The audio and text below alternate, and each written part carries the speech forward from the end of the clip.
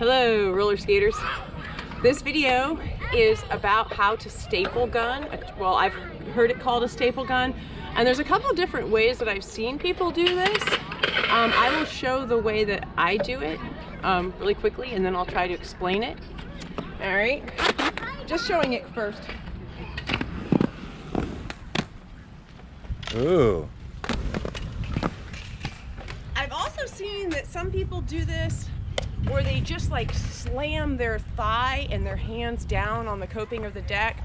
I never learned it that way. I always did it with, you know, just feet, no hands or anything. But I guess there's different, you know, variations or what people call the staple gun.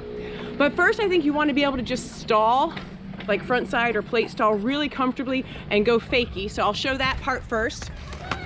We did a video about how to basic stall or front side stall where you just stand and stay and then roll back.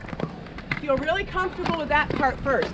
Stand and stay. Maybe go like test going a little beyond, like 1 foot. In this case, my front foot is, which is the left, is rolling a little beyond. Then I'm gonna roll it back and go back, leading with my butt to a fakie, right? So you can play with that a little bit, just like regular stall, front foot, whichever your front lead foot is, rolling past a little bit, keeping your butt leading, hinging forward at your hips, rolling back. Play with that a bit. That looks scary backwards, dropping in. Then the next part would be to try to play with letting your front foot, in this case, my left foot roll forward, and my back foot, if you can even see it, is just hanging down. That's the first part. So you can just play with that. Front foot rolling forward, back foot hanging down. Doesn't have to be a lot. Kind of like you're skipping over the coping. Front foot forward, leaning forward. I'm kind of popping off my back toe, which is my right toe, and it's down in the tranny, and I'm popping off of it. My left foot, my front foot's rolling forward, popping off that right toe. Go a little further, pull it back.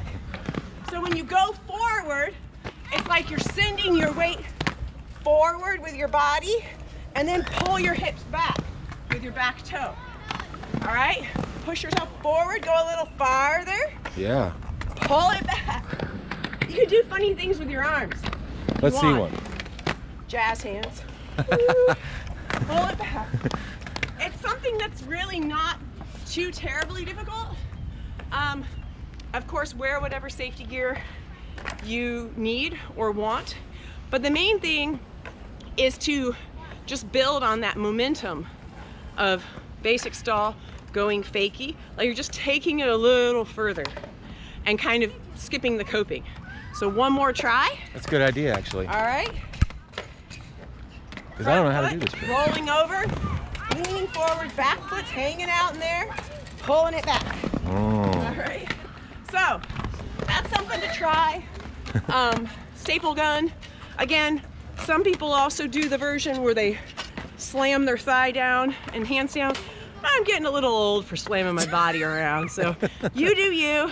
Hopefully that's a fun trick to try and play with at your local skate park.